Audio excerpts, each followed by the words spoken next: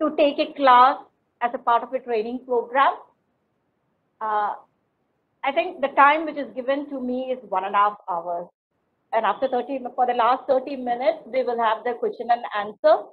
Or if you feel that you're not clear with it, or you need some more explanation, you are free to interrupt me at any moment. And if any questions are there, reserve it to the last. So here, I'm going to discuss on copyright infringement in digital era, issues and challenges. As we all know that copyright is a product of the technological development. Earlier days, if you wanted to sit and copy a book or a novel, we have to sit and write. We have to take a pen and a paper with us, and it's a very laborious task. Usually, we will not copy. Even if you are asking to write a note also, you feel that writing a note, you won't feel comfortable. What you do is that you go and take a copy of it with the help of a Xerox machine. Technological advancement is taking place. We have a photocopier now. We can take now n number of copies without taking a pen and a paper to write it down. And when you are taking a photocopy, you are violating the right of a copyright owner on the book which is being published by him. So now the issue which arises is that who is an infringer?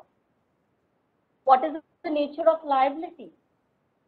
Can we make the company who manufactured the photocopier machine liable for it? Or can we make the operator of the photocopier machine liable? And now we are not confining to the photocopier or a Xerox machine alone. Technology is further advancing. Now what you are doing is that you scan the copy using your computer, you upload it in your drive with an internet connection. You are uploading in a website. Using the website, you are giving an access to the public to view it, access it, and download it. Apart from this, now you are using the peer-to-peer technology. You are sharing the files now. Now the issues which arise is that who is an infringer? Can it be an internet access provider who provided the network for us?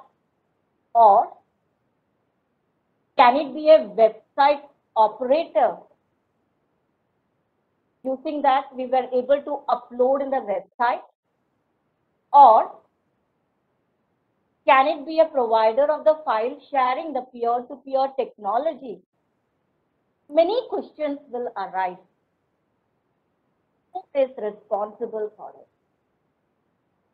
The person who download it, the person who distribute it, upload it, the person who provide the platform for us to do the infringement, or the internet service provider, or the developer of the software. N number of questions will arise before us to make them liable. So before discussing into all those aspects, let me give a brief introduction about the copyright law itself. What is a copyright? Copyright is also like other categories of intellectual property. It is an intangible intellectual property. Under the copyright law, we protect the expression, not the idea, procedure, method of operation, mathematical concept. And copyright is given to us by the statute. We follow the Copyright Act 1957, last amended in the year 2012. Copyright subsists only in the following original work: literary, dramatic, musical, artistic, sound recording, and cinematography. What are the conceptual basis? What is the minimum standard requirement for getting the copyright protection?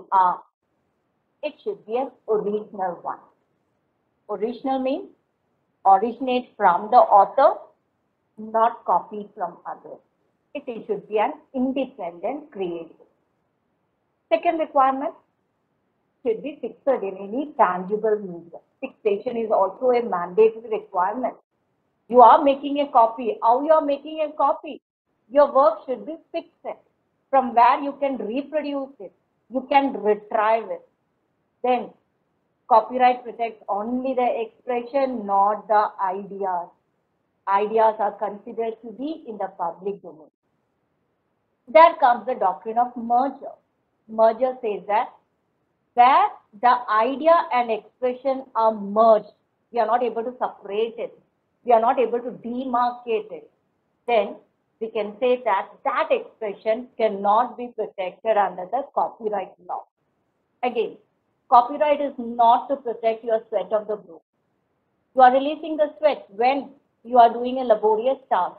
You are spending the time, money, effort in collecting and compiling a data or things which are there in the public domain. That sweat is not being protected under the copyright law. What is needed is a modicum of creativity, and that should be an original one, independent creation of work. If the standard requirement is being complied, you can see that the copyright protection can be given to the original expression of the work. What is covered under the different categories of the work are, with respect to the literary work, it includes books, pamphlets, poems, articles, letters, tables and compilations, and computer programs. We are bringing the computer program as a literary work, but we all know that computer program does a technical function. It contains a functional element, but still the world economy has given a copyright protection for a computer program, that too under the literary work. The textual work, the literal element is protected under the copyright law, but not the functional element is not being protected under the copyright law. The next category is artistic work.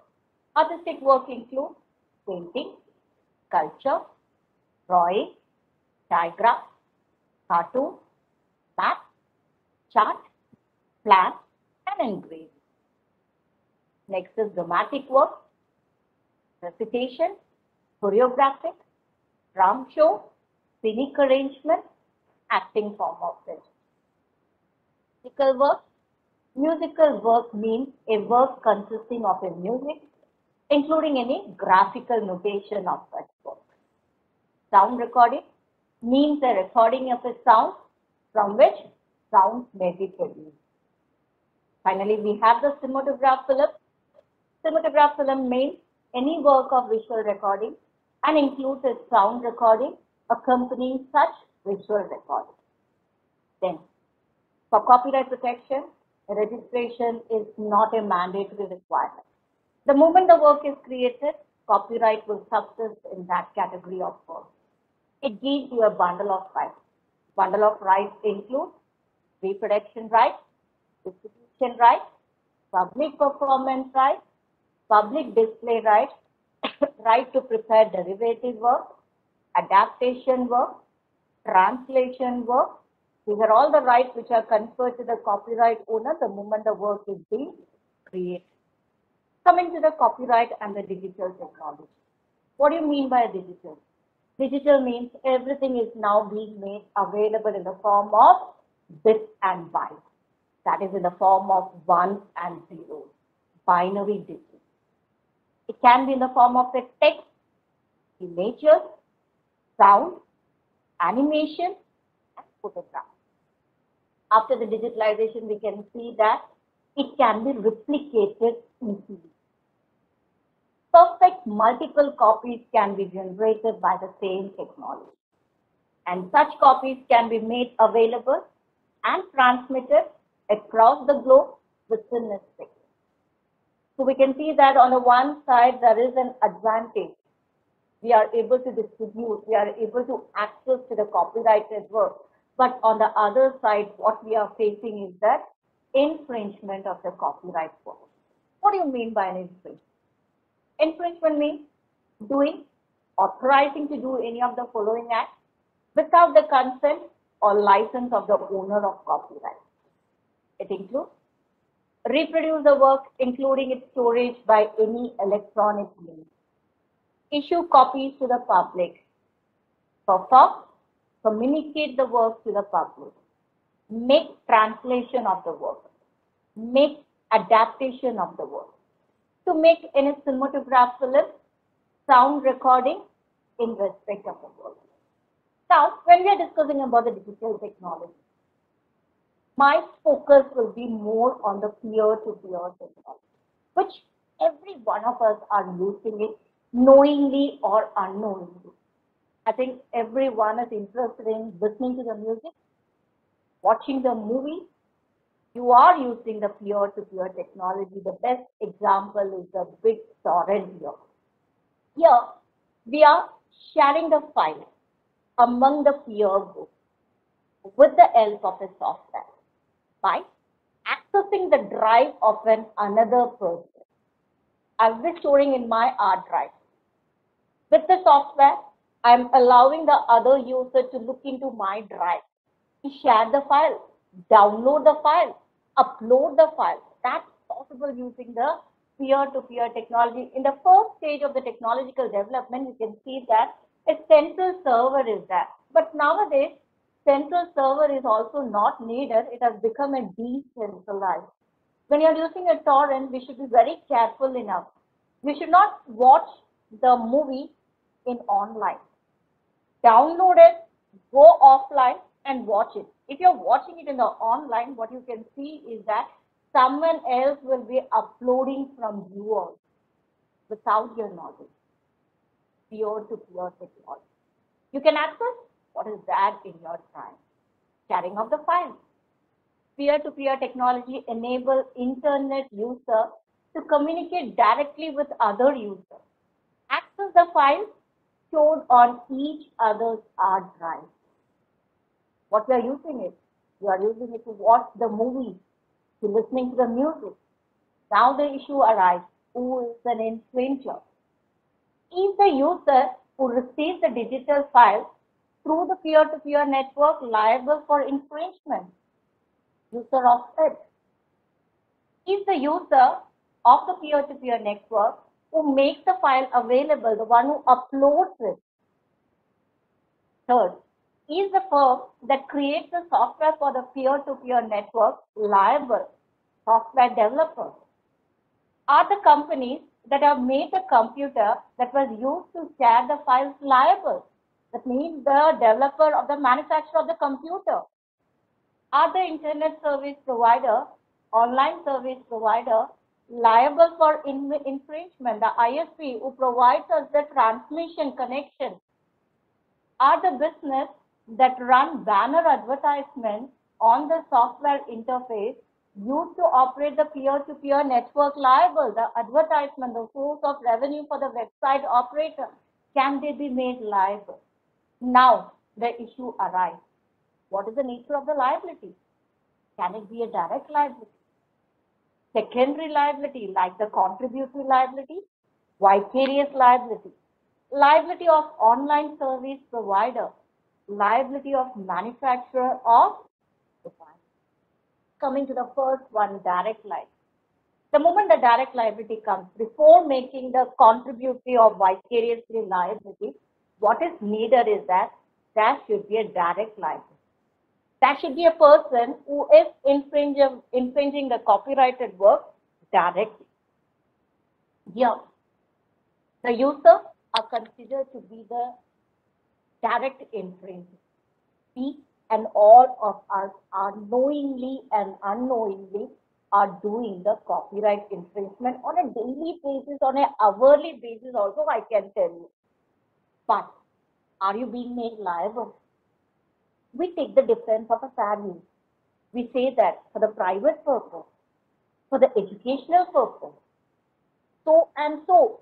It is not for the commercial purpose. We are not using it. We are just watching it in the four walls of our house. Can you be made liable being an individual user? And now, if you're going to make the user liable, user can take the defense of a sad use. It will not stand. And it's easy to find it out also who are the users who are doing the infringement with the help of an IP number, Internet Protocol number here. But what we are doing is that we are making the ISPs liable. We are making the third person liable by saying that their platform, their server, they are making a copy. Here we have a case of a religious technological center versus Netcom online communication service.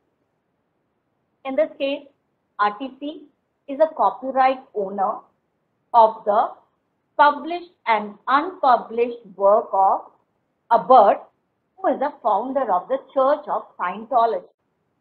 They are the copyright owner.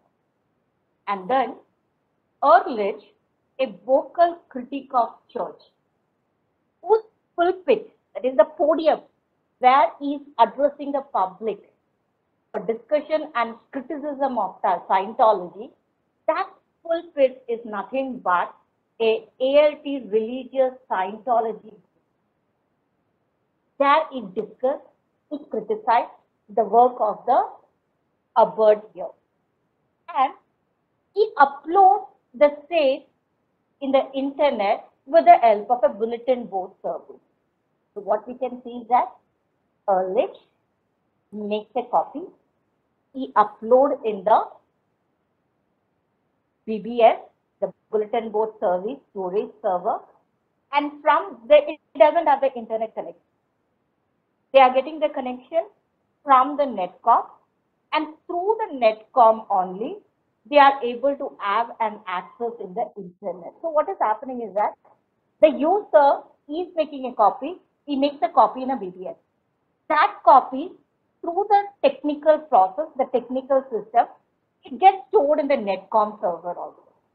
Through the Netcom only, is getting a connection in the internet, and then access is being provided. Other Usenet can have an access. They can download it. It's getting spread in the World Wide Web. So RTC, what they are doing is that they filed the case against BBC, BBS, and the Netcom, stating that they should be made liable for the direct infringement. Reason, because you make a copy that in your server, in your storage, and that copy is there for the 7 days and the 11 days. That means it complies with the requirement of the fixation also. And now the court has to look into is that whether the Netcom and the bulletin board service can be made liable. But who is the actual wrongdoer? Everyone knows it is Ehrlich. But rather than making the Ehrlich liable, what they do is that they file a case against the Netcom and the BBS saying that they should be made directly liable. If you're going to make them liable, what will happen tomorrow? No one will come up with this. Internet service providers will not be there. They will not be providing the access. Here, what the court has held that the court refused to impose a direct liability on the ISP. The reasoning what they have given is that although copyright is a strict liability, no need for any intention. It's a strict liability statute. There should be some element of volition or causation, which is lacking where a dependent system is merely used to create a copy by the third party. Third party is making a copy. They are not aware of it. It's not possible to look into is that what is being uploaded by each and every user. They don't have any, any volition or any intention is not that. You cannot make them liable here. To establish direct liability under the Act, something more must be shown than mere ownership of a machine. You provide a technology. You provide a platform. That doesn't mean that you are making an infringement used by others to make an illegal copy. There must be actual infringing conduct with a nexus sufficiently close and casual to the illegal copying that one would conduct that machine owner himself trespassed into the exclusive domain of the copyright owner. It was not there in this case. They are considered to be not liable as a direct infringement.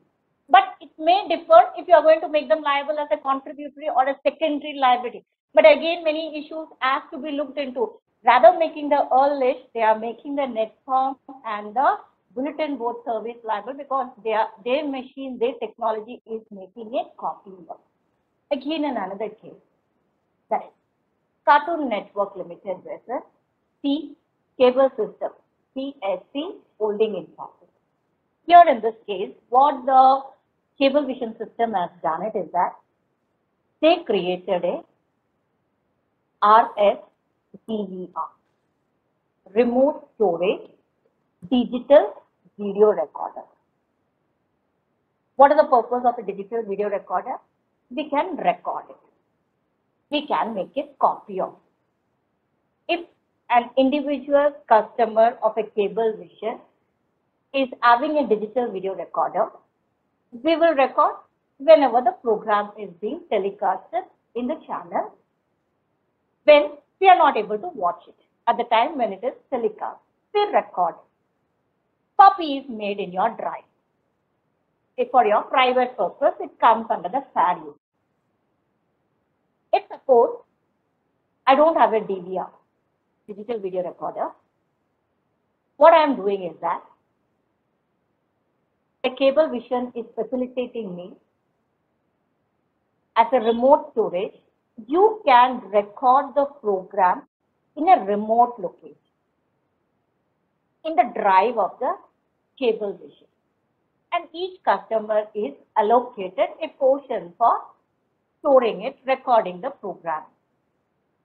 How it is being done by the Cablevision system is that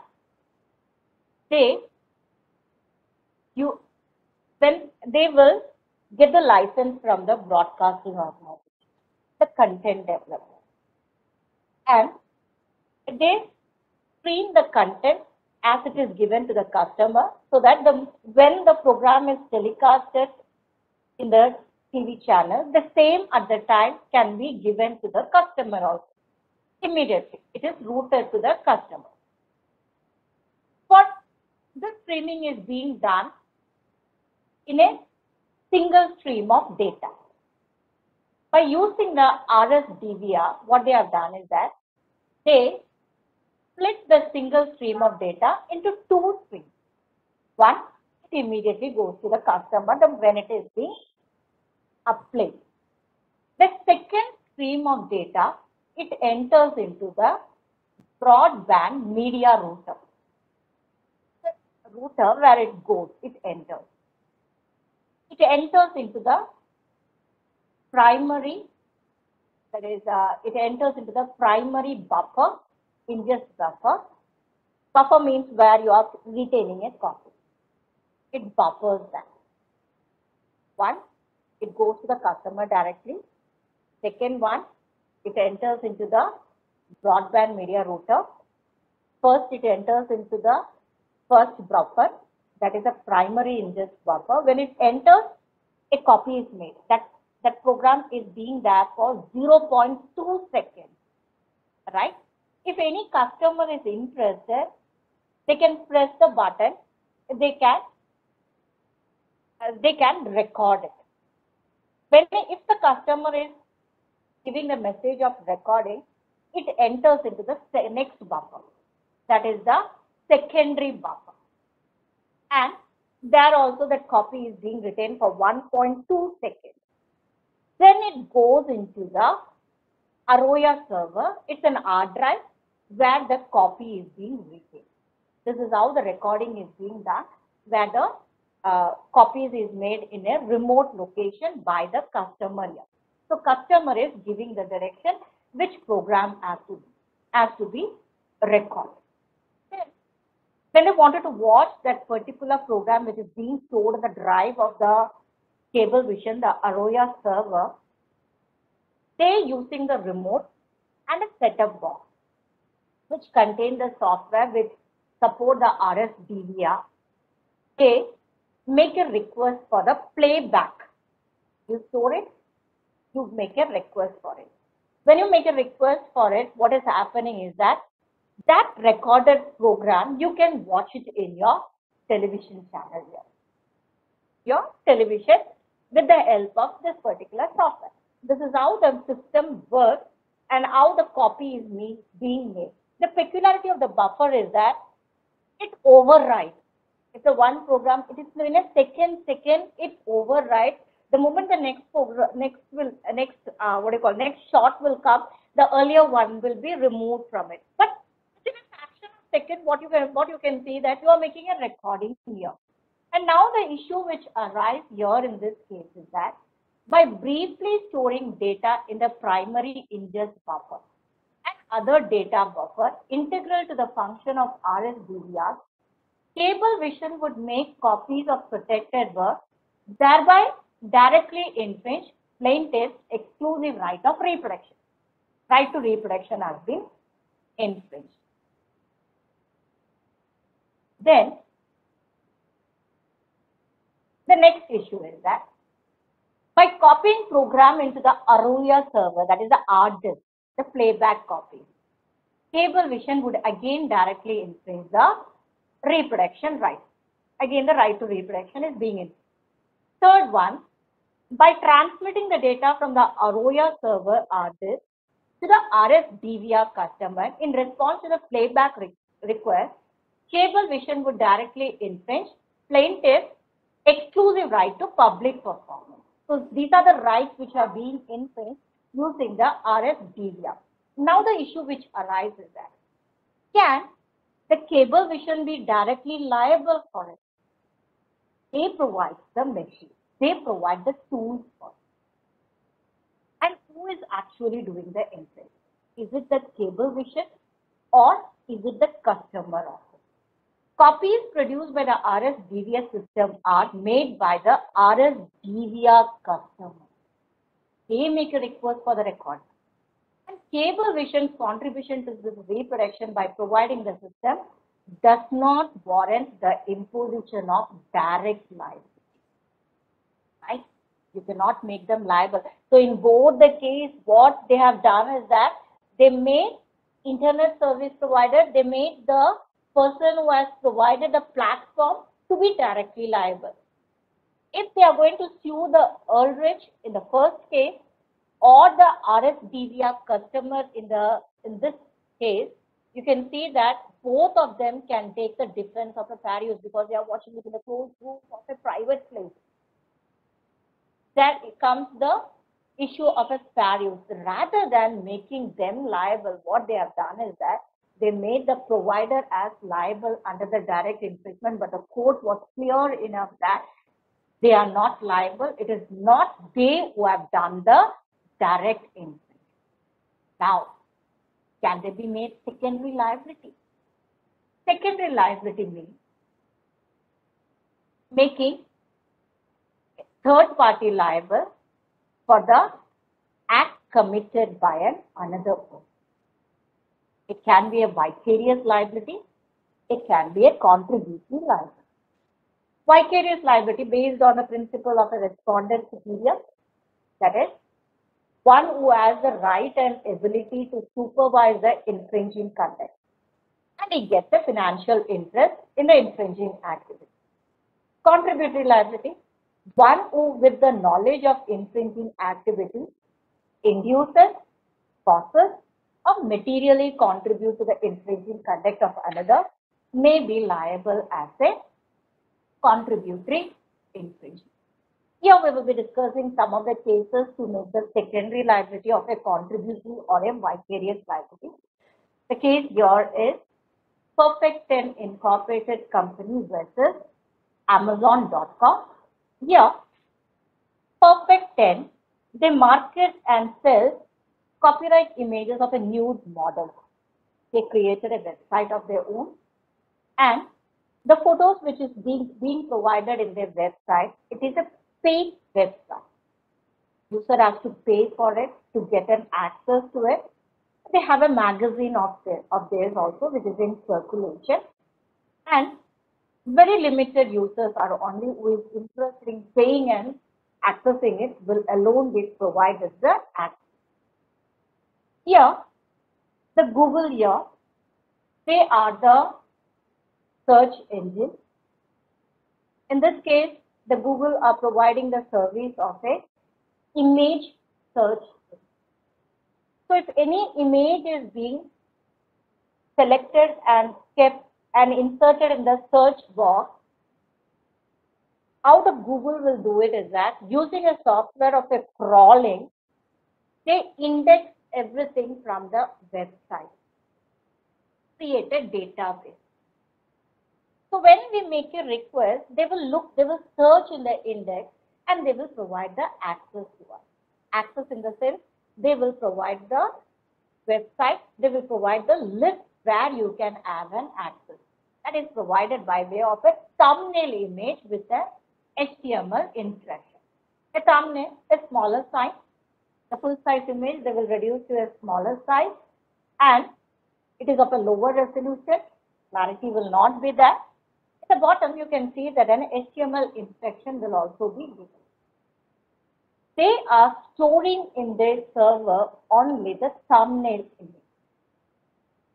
And thumbnail image will not serve the purpose of viewing a full size image. They are storing only the thumbnail image of a lower resolution and a lesser clarity. If you wanted to have the look into the full size image only, you will be able to have a better clarity with a better resolution. They are providing with an HTML instruction. If you click on any of the HTML instruction, you can see that the third-party website where this particular photographs are there, it will be framed into the Google web page, right? We call that as a framing. Third-party website which contain the full-size image will be framed in the web page of the Google, right? The bottom part, you can see that the third-party website is there. Third-party here is the stolen content website owner, right? That is framed. So any person, now if you look into the screen itself, you can see that in the top itself, you can see that the Google is there.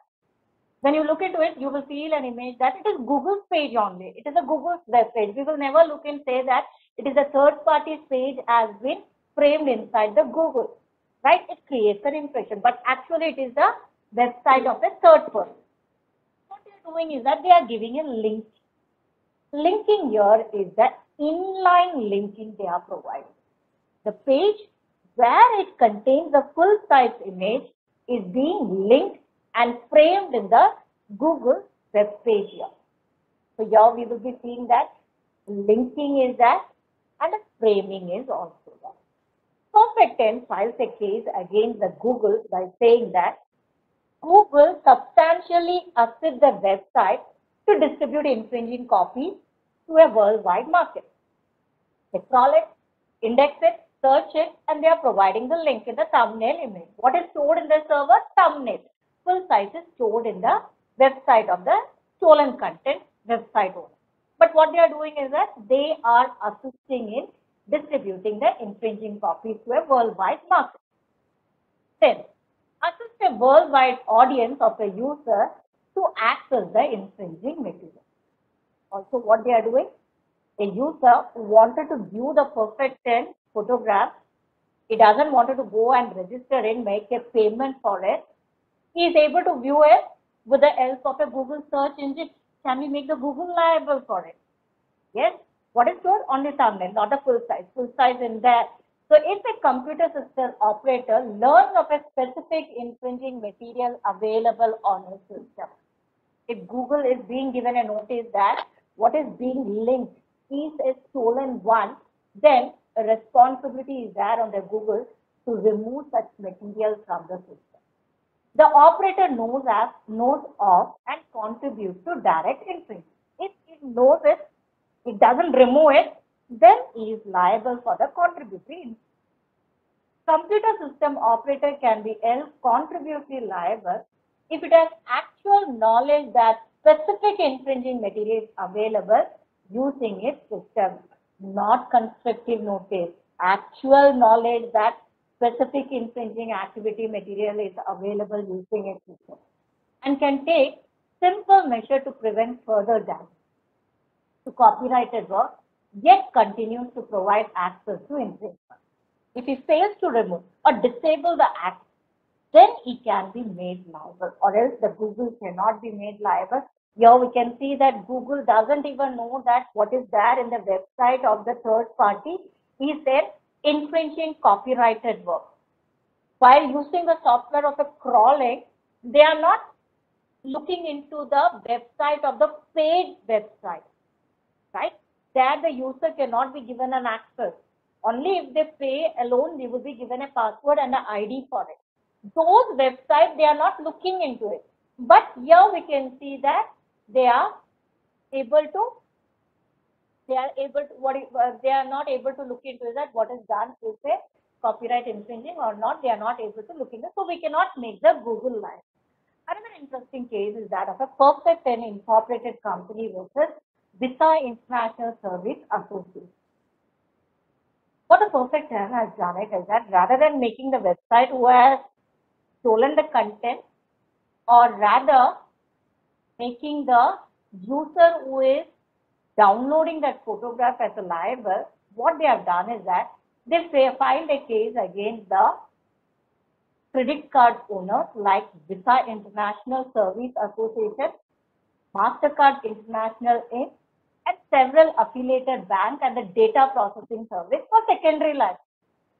What is the reason they are telling is that you've got an access to the stolen website. To get that photograph, you have to make a payment. You are making a payment, that means the infringing activity is getting completed when the payment is being complete. And your credit card is facilitating to infringe the copyrighted work. So what they are telling is that they should be contributory liable for the wrong which is done by the user here. Court here, majority held that they are not contributory liable or vicariously liable for the direct infringement. They cannot be made responsible for it. But for a surprising, there is a dissenting judgment. Dissenting judgment says that why is locating infringing images more central to infringement than paying for them?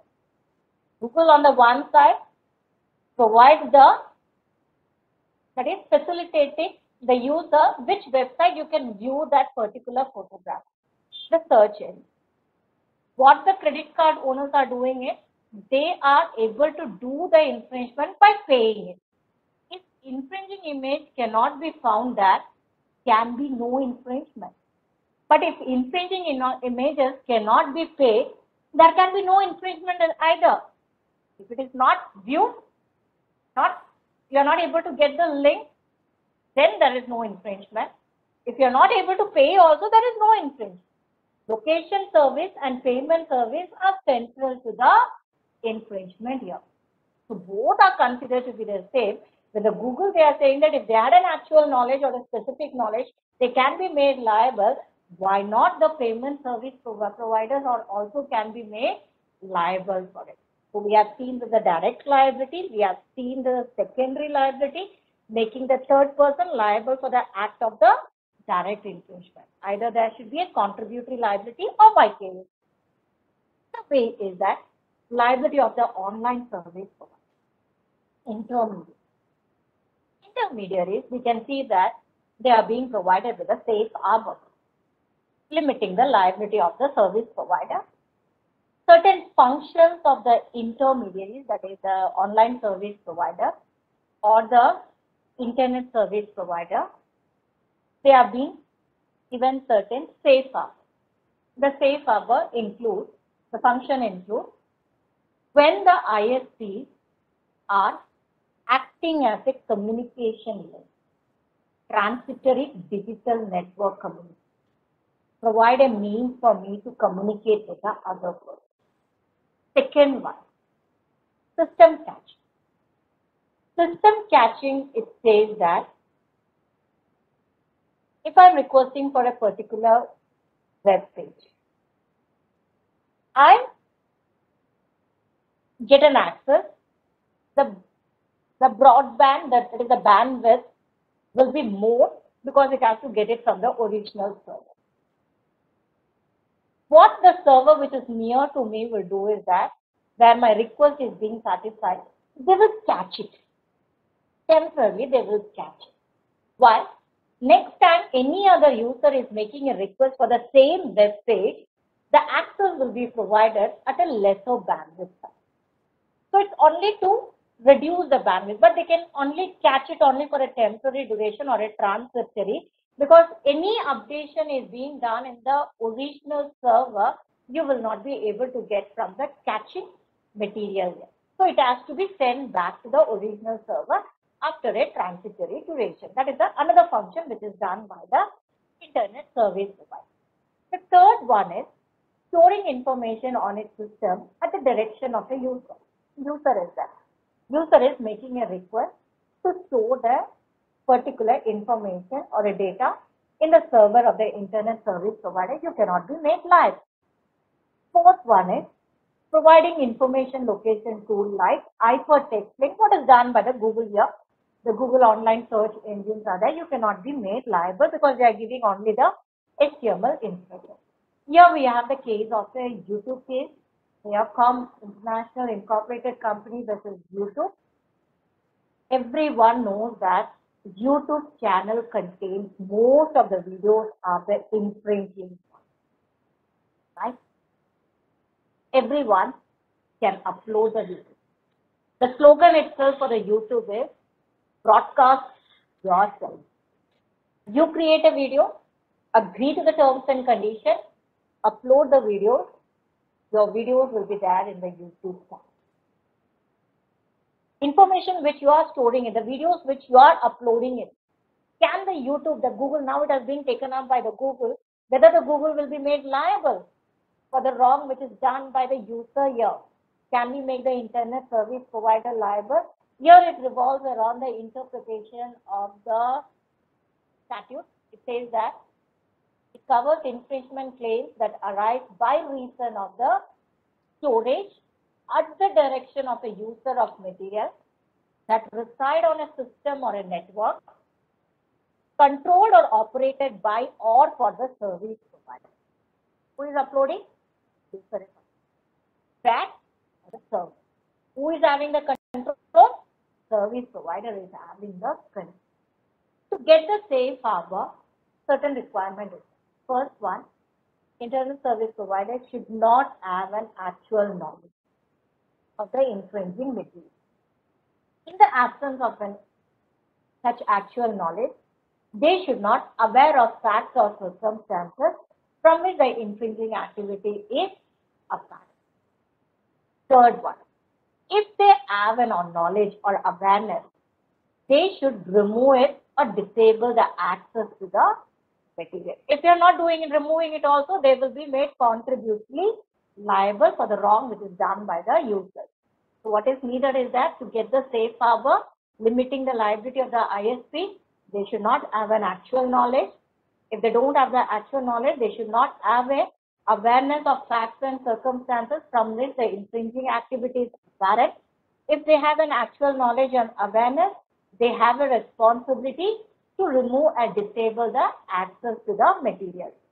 If this requirement is being complied only, you will be able to enjoy the benefit of the safe harbor, limiting the liability of the internet service provider. Here, to make them liable, what is needed is that actual knowledge is right, and that too, it should be specific and identifiable. Infringement should be known to the internet service provider.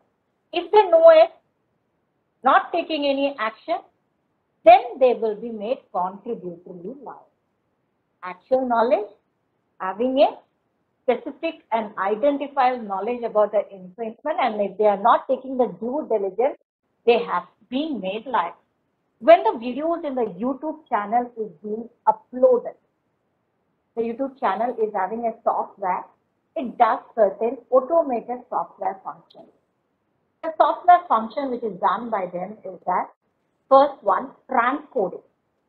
Transcoding means the original videos which the user are uploading, it has to be converted into the flash format so that many viewers can view that particular video without losing the clarity of it. Second one is playback.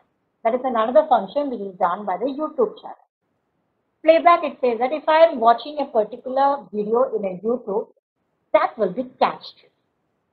It will be in my watch list. So whenever I am opening the YouTube, you can see that watch list is also being coming. That is a playback is being given. Third one is related video function. Related video, if I am making a request for a particular video, I can see that using an algorithm, they are giving me the videos which are related to the video which I have made a request. So these three functions are considered to be an automated function where there is no interference by the YouTube. It happens automatically. But another function which is done by them is the third-party syndication. Third-party syndication, what they are doing is that they are selecting certain videos. They are selecting certain videos, vindicating it, and giving it to the third party. While selecting and giving it to the third party, they have a knowledge here. Can they get the benefit for this also? Right? All the three functions which we can see that they are not aware of it, actual knowledge is lacking here, and actual knowledge is lacking here. But in the case of a vindication, we can see that there is knowledge is that they are aware, they are selecting the video, they are giving it to the third party. Law says that if you have a knowledge, specific knowledge about the infringement which is taking place, you have a responsibility also. Remove or disable the act. If you are not doing it, you are being made liable here. With respect to the third party syndication alone, they have remanded back to the lower court to look into it once again. But in the lower court, again, we can see that they have given the safe harbor by not making them liable. This is another interesting case. So what we have seen that the internet service provider cannot be contributory made liable unless and until they have an actual knowledge or a specific knowledge of infringement. If they have it, they have to observe the due diligence. Remove it, disable the access. Here, when you are removing it or disabling the access also, you also have a responsibility to look into is that whether the video which is uploaded is a fair use or not. This case is the best example for it. Tiffany Lynn, what she has done it is that she takes a video, a 29-second video of two children in the kitchen. In the background, we can see the song, we can hear the song of the Let's Go Crazy by the Prince. Universal Music Corporation is having the license, they are having the ownership for this particular music. And they have appointed a person who will look into it that in all the YouTube channels, whether anyone has uploaded the song of the Let's Go Crazy. If they have, they will be giving a notice to the internet service provider. Here, when they are looking into, they were able to see that in the background, this particular song is there. What they have done is that they gave the notice to the internet service provider asking them to remove that particular video from the YouTube. And as per the Digital Millennium Copyright Act, the Title 2, it says that if a notice is being given, you have to take down the notice. Within 36 hours, you have to remove or disable the access, and also you have to intimate to the user who have uploaded the video. And it's duly being intimated to the user here. User here, the mother of the two children, what she did it is that she sent a counter notification stating that this video is not an infringement. That is a misstatement or a misrepresentation done by the Universal Music, and this video should be, again, it should be reinstated again. And when the internet service provider, the YouTube channel, gets this counter notification, they have a duty to inform to the person who has served the notice, and the responsibility to give, that is, provide an access or upload the videos minimum within the 10 business days to the maximum within the 14 business days they are supposed to. That is put back procedure. Notice, take down notice, counter notification, put back procedure. Now what she claims is that when you give a notice, you have a responsibility to see that there is a fair use is also there. I can show you the video and you can see whether there is an infringement is there or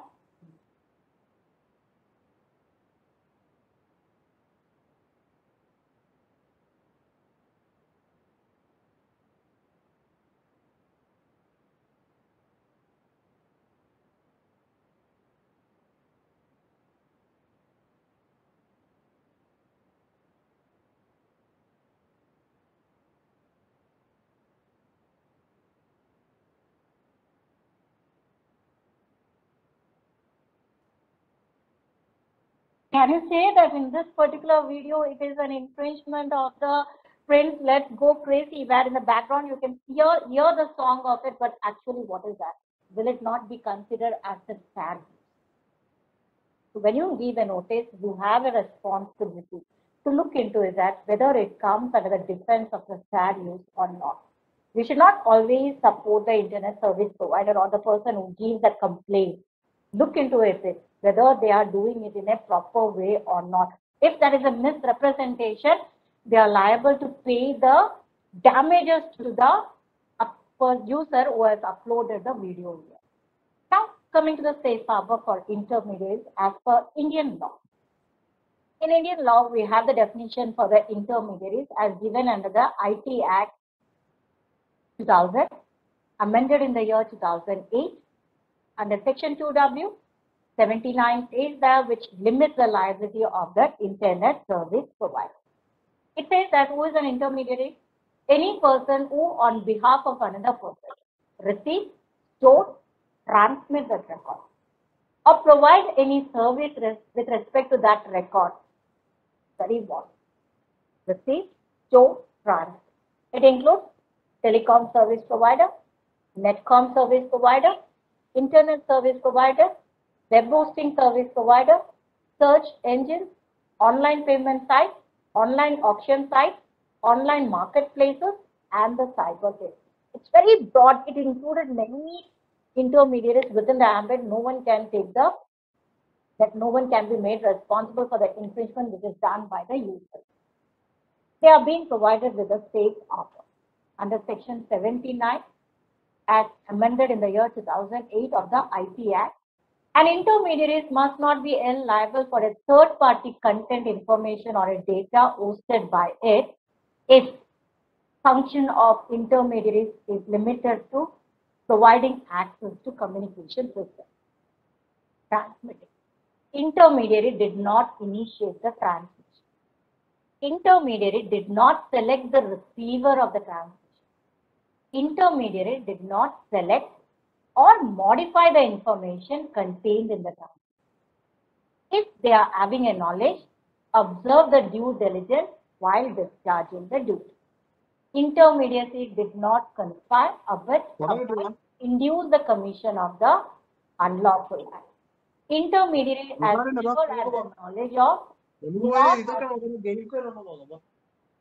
not as it being sent a notice to remove the objectionable material, nor it failed to remove it. You can see that comes under the any of the defense, they will not be made liable. Here we can have the case of a Super Cassette Industries Limited versus MySpace 2011.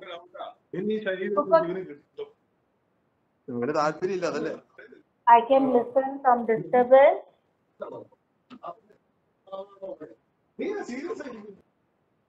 Royce Chaku, can you mute your audio?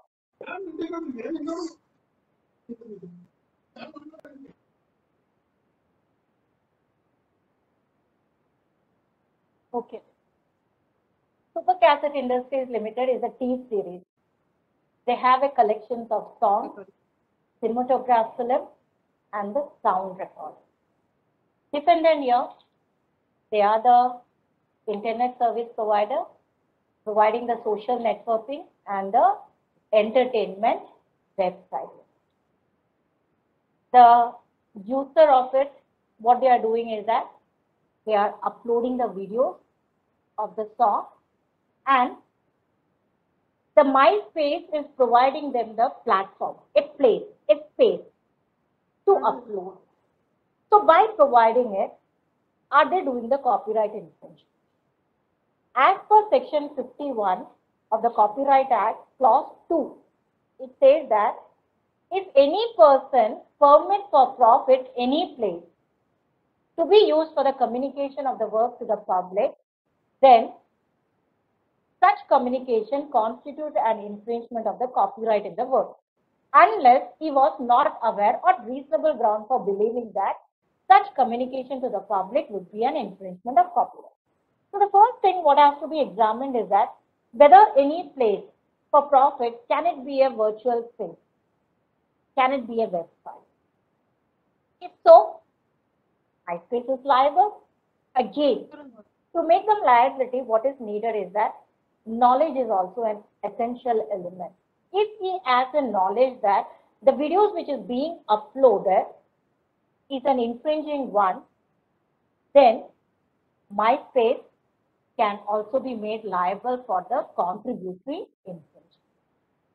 Here, the court decided that any place also include the cyberspace also, the web space also. Regarding the knowledge part, the user, when they upload the video, they have to enter into the terms and conditions. And in the terms and conditions, they have to state that what is the, they are given, they should give a limited license to the MySpace. Limited license in the sense, license to amend, delete, or modify the work suitably to uploading in the website. That is given to the MySpace. What they are doing is that they are adding an advertisement in the beginning of the video and also in the end of the video they are adding it. That means they have a knowledge for adding, and the advertisement in the beginning and also in the end, they have the knowledge whether the video which is being uploaded is an infringing or not. Again, the advertisement will be played in the beginning, giving it time for the video to be downloaded. That is also being done with the knowledge. It is not being done by the user, or it is not being done by the using an automated software. It is done in person by the MySpace by adding the advertisement in the beginning and the end of the video. MySpace, while creating this website, they are given an information to all the music companies, including the T-Series companies, that they are going to create this particular platform where the users can upload the videos. They had created certain filter mechanism. Filter mechanism, if any copyrighted videos are there, they will be given an hashtag. That videos will be segregated. It cannot be uploaded in that particular website. But it's not possible to cover all the music or the songs of the different musical companies. It's a very difficult task. And now, when a user is uploading, getting a limited license, knowledge element is there. So what we can see is that any place include the internet space or the cyber space, the website here, using for the profit, they have an advertisement. With the help of an advertisement, they are generating the revenue out of it. They are modifying it. They are adding the advertisement in the beginning and the end. So knowledge factor is also that when they have the knowledge, when they are using it for the profit any place, they will be liable for the copyright infringement. The court here in this case held the my space liable for the infringement of the videos which are being uploaded by the user by getting the limited. You cannot always take the benefit of the safe harbor.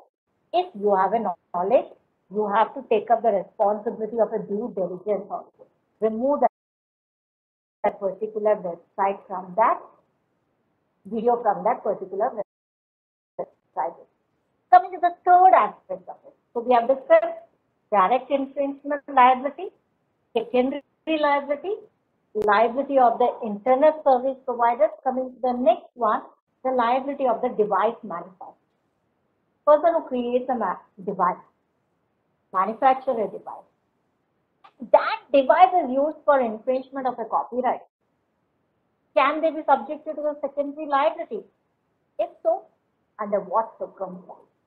Here we will be discussing the three cases. Sony Corporation of America versus Universal City Studios, A&M Records versus Napster case. Coming to the last one, Metro Goldwyn Mayer Studios Incorporated Company versus Grokster case. First case, Sony Corporation of America versus Universal City Studios Betamax case, or we call it as a popularly known as a video cassette recorder case.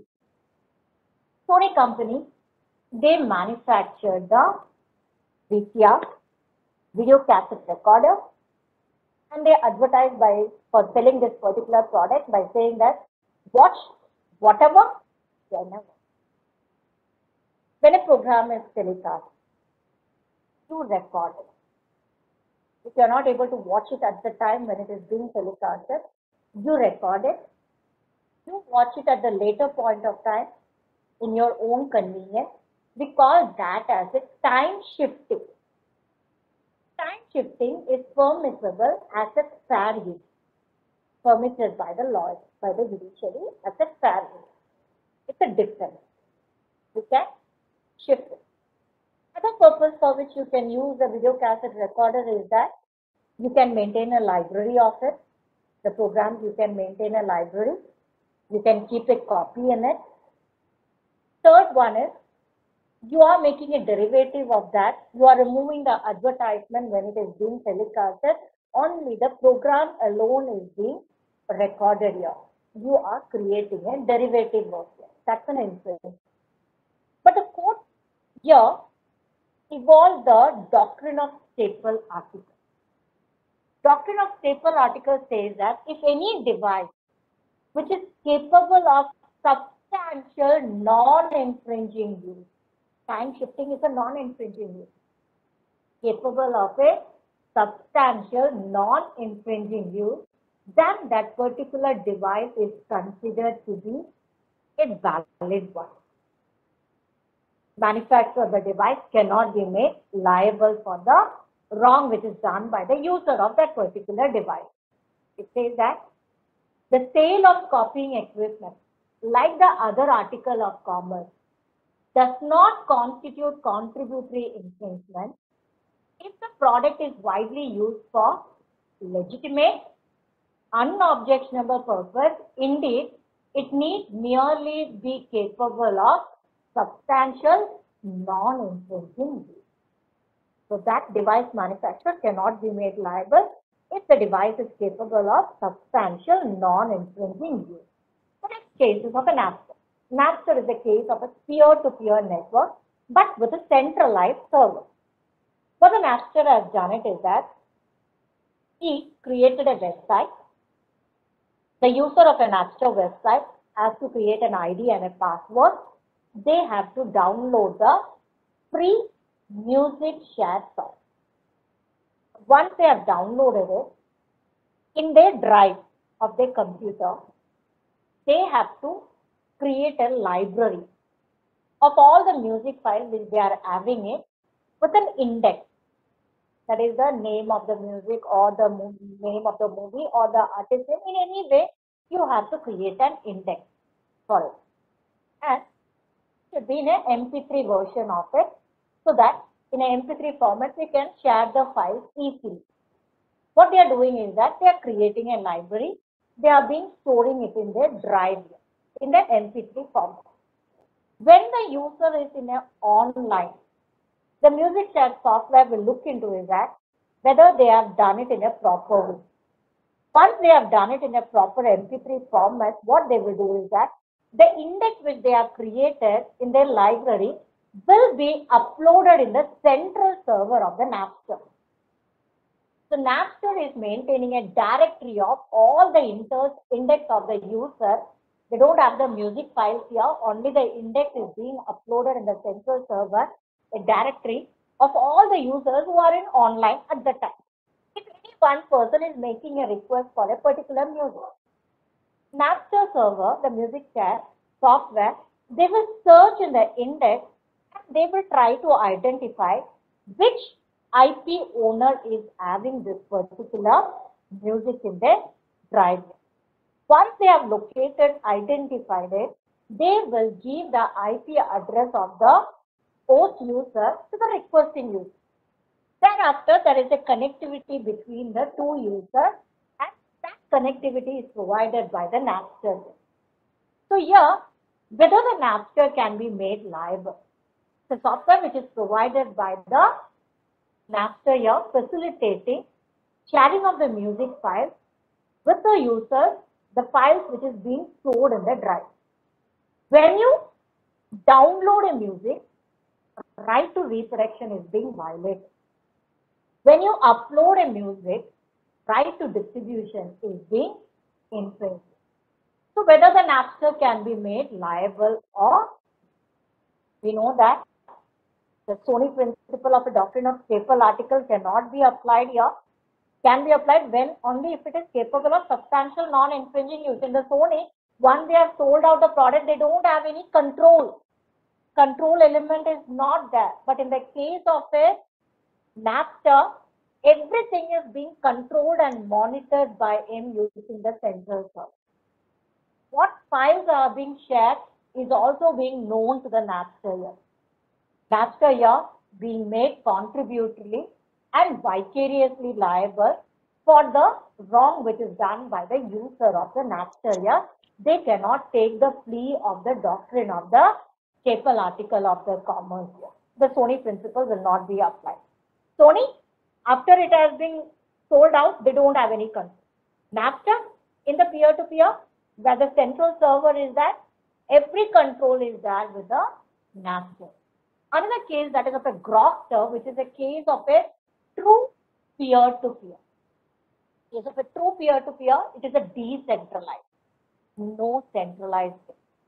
What a Grokster has done, they created the peer-to-peer the technology that is of a true peer-to-peer technology. It's a software.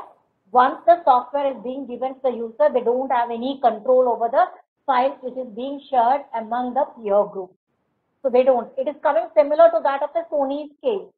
Sony also doesn't have any control. Napster, that Grokster is also not having any control for the Nutella technology or for the faster technology. Using the technology of the only the music files are being shared here. Sharing of the files is taking. It's a case of a true peer-to-peer. Fourth year, confirm the doctrine of staple article, saying that it can be used for a substantial non-infringing purpose, but court made the Grokster liable based on the theory of inducement. Based on the theory of inducement. How the music files are being shared here is that there is no central server similar to that of a Napster. Here, if one user is making a request, it will go, the software will go and search in the index of the next user. If it is found, they will provide the link. It will go on until and unless the user with whom that particular file is being available, they will look into it. They will search for it. Once they are able to find it out that this particular user is having it, then they will provide a link with that particular user. The files are being shared here. No role by the Grokster here. It is purely done based on a true peer-to-peer technology. Court here has taken the plea of the, confirmed the plea of the doctrine of staple article, but they made them liable for the inducement theory.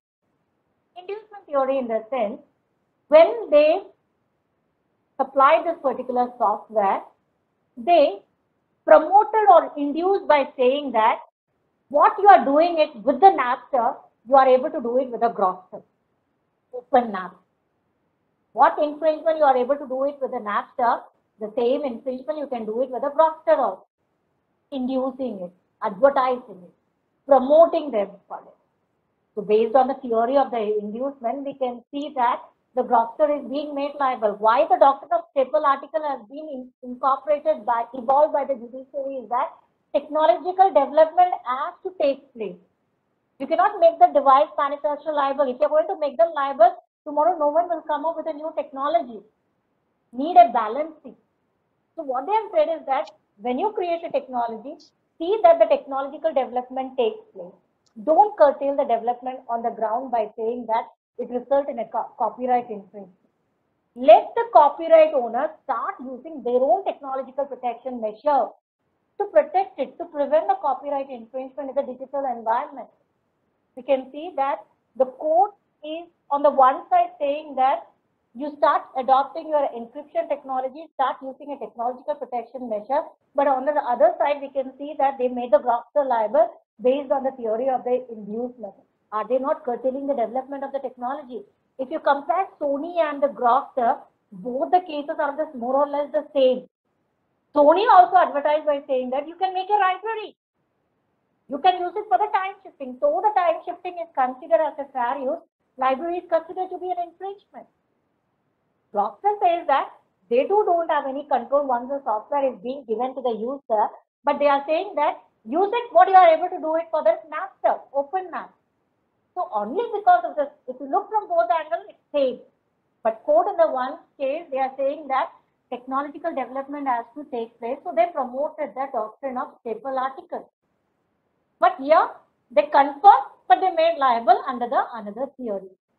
Now coming to the next aspect of it, that is the technological protection measure. The court says that let the copyright owner start using an encryption technology, lock it, create a digital lock. Copyright owner started using an encryption technology of a technological protection measure. If you create anything, there are people who is ready to break it open out. If someone says no, I will do it. There are an expert who is ready to break it open. So technology alone will not serve the purpose. What is needed is that there is a need for a support of the law. It resulted in the coming up of the anti-circumvention law. WIPO came up with an internet treaty, that is a WIPO copyright treaty, is that WIPO performance and phonogram treaty is that. It says that obligation concerning the technological protection measure, it says that contracting parties shall provide adequate legal protection and effective legal remedy against the circumvention of effective technological measures that are used by author in connection with the exercise of their rights and in respect of their work. Two types of technological protection measures are there. One is to prevent the act. Another one is to prevent the exercise of the copyright. So two types of TPMs are there. Under the Digital Millennium Copyright Act, they have explained it clearly how it is being prohibited. If any person is circumventing it, you are being made liable for it. Take an example. You are going to the library. If the library is closed, we know that library is nothing but a treasure of the books are there for us to learn. If the library is closed, access is prevented. You cannot enter into the library. You have to wait till the library is open. Once the library is open, you as an individual can enter into the library. You can go and get the book, read the book. If you need to make a copy of it, law says that reprography unit is that you go and take a copy of it. For the individual act of circumvention, they are saying that prohibition is there only for the access. There is no prohibition for the right protection measure. Once you get a lawful access, you are allowed to make a copy of it. Fair use principle is being permitted for it. But there is a prohibition for the manufacturer who are creating a device exclusively for the purpose of breaking this particular law. For access also, you cannot circumvent it. For making a copy also, you cannot make any device or any any product which is made only for the purpose of breaking it open. Then the question which arises is that in the case of a library, you go to the library, you take a book, you read it, you make a copy of it because the Xerox machine is there, the photography unit is there. In the case of a digital, you can see that if you get a license for it, access will be provided, but we can see that the option like Control-C and Control-V is not working. Without the support of a device manufacturer or a software developer, is it possible for us to make a copy of it? Right? How the balancing nature of the copyright is going to be disturbed. The very purpose of creating a copyright law is to see that the balance should be there, access should be there on the one side, but protecting the interest of the creator and the developer of the copyrighted work. Now, when it is being digitalized, we can see that access is being prohibited. If you pay for it, you are being provided the access in a lawful manner. Once you are being getting access, you are not able to use it for making a copy of it. There comes the issue of the fair use, how you are able to do it. Manufacturer, they are saying that complete prohibition is that. You cannot create a device for circumventing the access. You cannot create a device for making a copy of it. If you are not permitted to create, how come the user, the individual can able to have a copy of that copyrighted work in a digital environment? So this is all with respect to the digital environment. We can see that now the technology is further developing and now it is the artificial intelligence. We can see that till the date, we consider the computer as a tool, the device. Now, they are the creators. They are creating a new. They are developing a new product. Then, when they are developing it, many issues are coming up in the copyright. Authorship is the first issue which we have to discuss is whether the rights can be given to the AI, whether the AI can be considered as a legal person. That's an n number of debate and discussion is going on the one side. On the other side, we can see that if the AI is doing the infringement, whom you are going to make the liable? Can the programmer who creates the program can be made liable? But law says that for any computer generated work, the programmer is considered to be the one who is considered as the author. Can the responsibility be taken up by the author, the person who is using that particular computer and doing it? Now it's a deep learning and a machine learning. You are giving a cognitive thinking capacity here. Debate discussion is going on still. There is no clarity on it. Then another problem which we are going to face in the copyright law. We can see that when the artificial intelligence came into existence, so now many works have been reduced to an algorithm in a digital form. This is the best example of an AI generated work, that is the Rembrandt. Who is he? He is the greatest visual artist in the history of art, the most important in the Dutch art history. There's no more. 347 years after his death, you are going to unveil the painting of the Rembrandt. How it is possible? It's by reducing it to an algorithm. AI by beauty recognition technology used in capturing the photograph. 346 paintings were scanned, consisting of 148 million pixels. 1,68,263 fragments were looked into. Now, using the technology, they started doing the creative.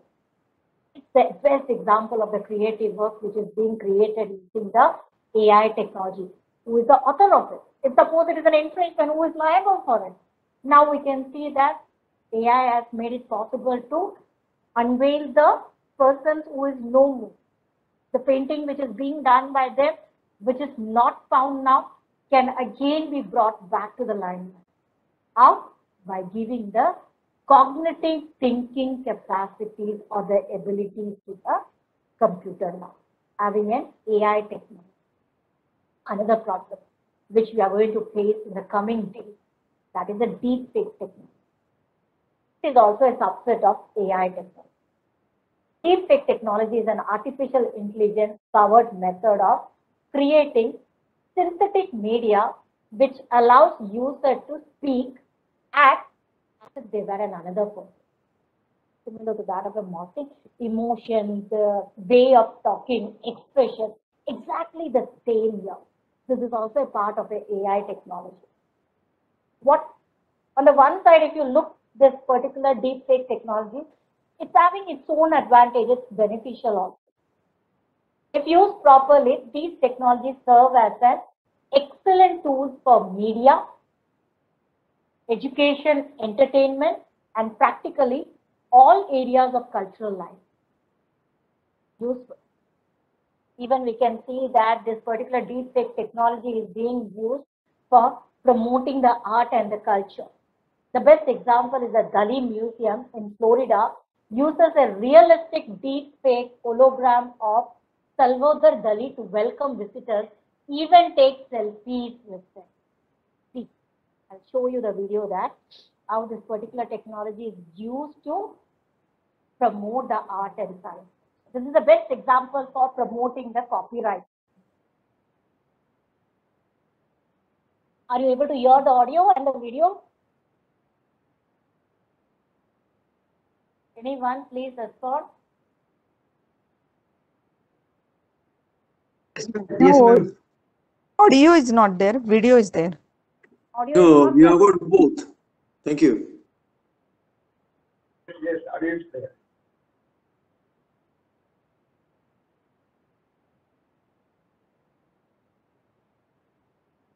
Finding right. That up.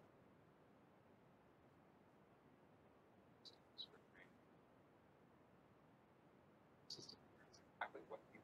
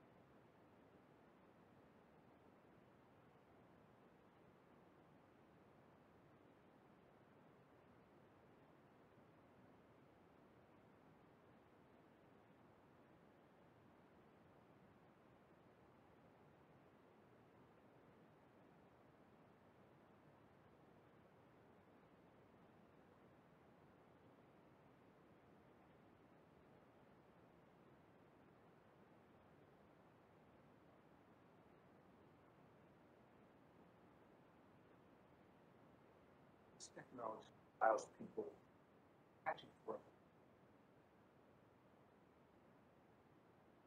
life again.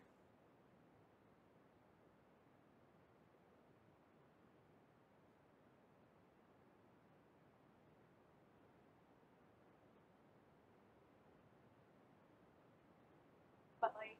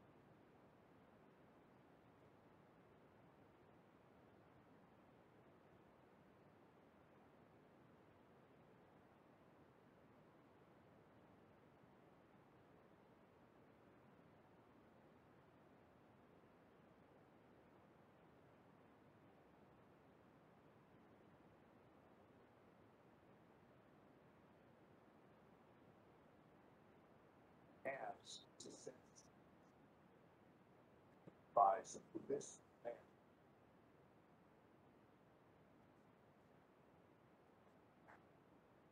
to understand the art, you need to understand the artist behind it. And this technique allows visitors at the Dali Museum to do this.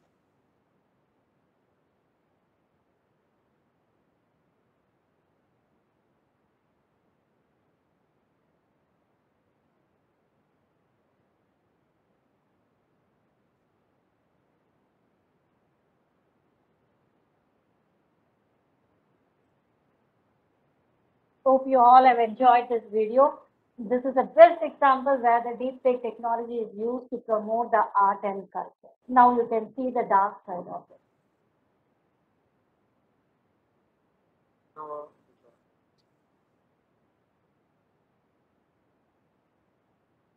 Say those things. So, for instance, say things like, Killmonger was right. But something else.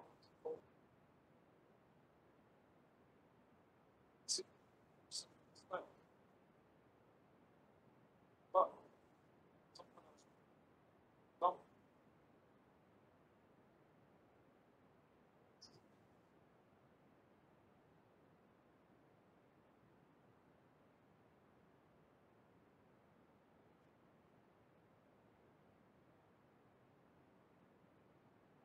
Basic.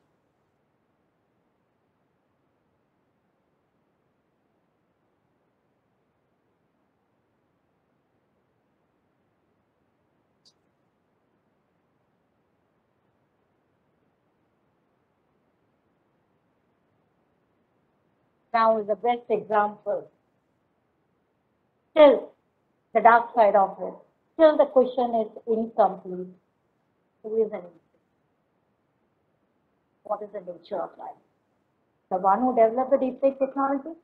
The one who used the deepfake technology? The one who is doing the space trap, who is considered to be the lifer? Still more to be decided, and we know that digital technology is always a problematic for the copyright law. The internet is arguably the largest single threat the copyright law has faced since it was introduced. Legislature and court are continually passing and creating new laws to keep up with ever-changing digital landscape. But still, question will arise, whether can we make them liable? We all are meeting in a virtual space now, in a virtual platform. We all are listening to what is listening to me, viewing my PPT, seeing it, listening to the audio of it. But A is not longer. We will be one among them. It is nothing but next time when we are able to attend this particular training program, everyone will be there inside the laptop in a virtual mode where you can select the costume also, where you can discuss our emotion, our action, everything will be possible. This is nothing but the metaverse. Any questions?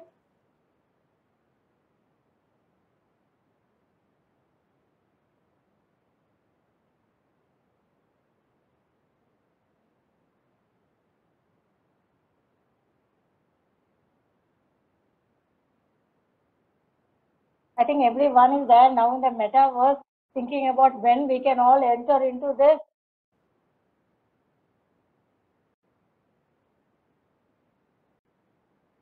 Everyone is viewing and seeing it. We have to jump into it now. Facebook has come into the meta. WhatsApp is now meta. Days are not far when we all enter into it.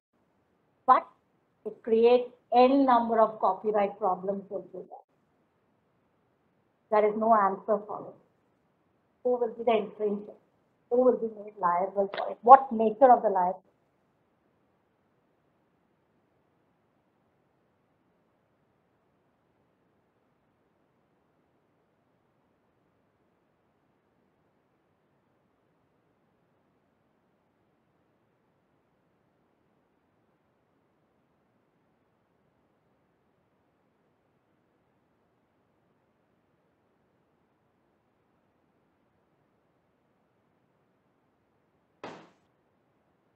I If think if you have any queries, kindly ask.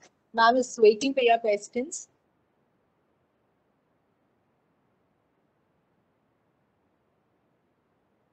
it's raining there in Also Kerala. try to.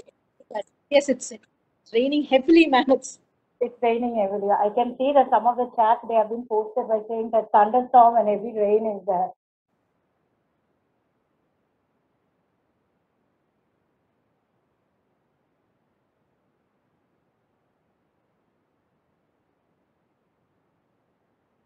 I'm not able to hear you, madam. Your audio is mute.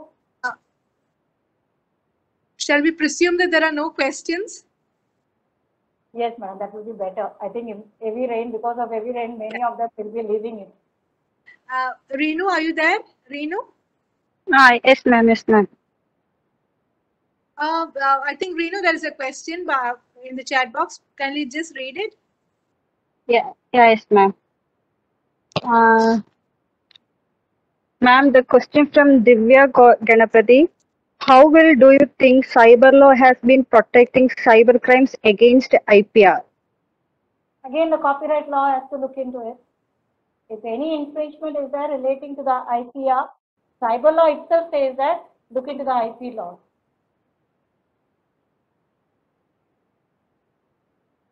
So if any infringement, look into the copyright law.